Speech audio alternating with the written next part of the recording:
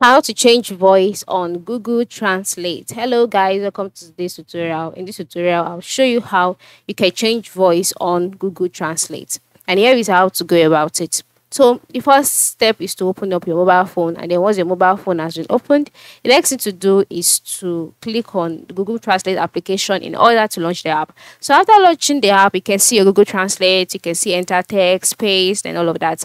Then the next thing is to go to the top right corner of the screen and click on your profile icon. After clicking on that, you can see some options such as your Google account, saved transcript, history, downloaded languages, settings. So just click on settings.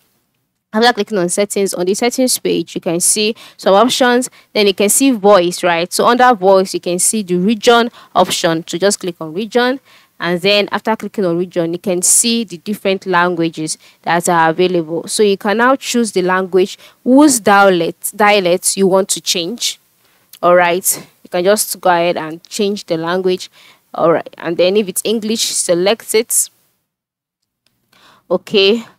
And then after selecting it, you can now see the different kind of English voices available. This is for English, all right? The same thing applies to other languages. For other languages, once you click on it, you would see the different languages. So you can just check through them. You can see how numerous it is and select the exact one that you would like to use. So for me, I would select Nigeria, and then after selecting that, go back and adjust the speed so that you can hear properly. So that is it. That's just how to go about it, how you can change voice in Google Translate.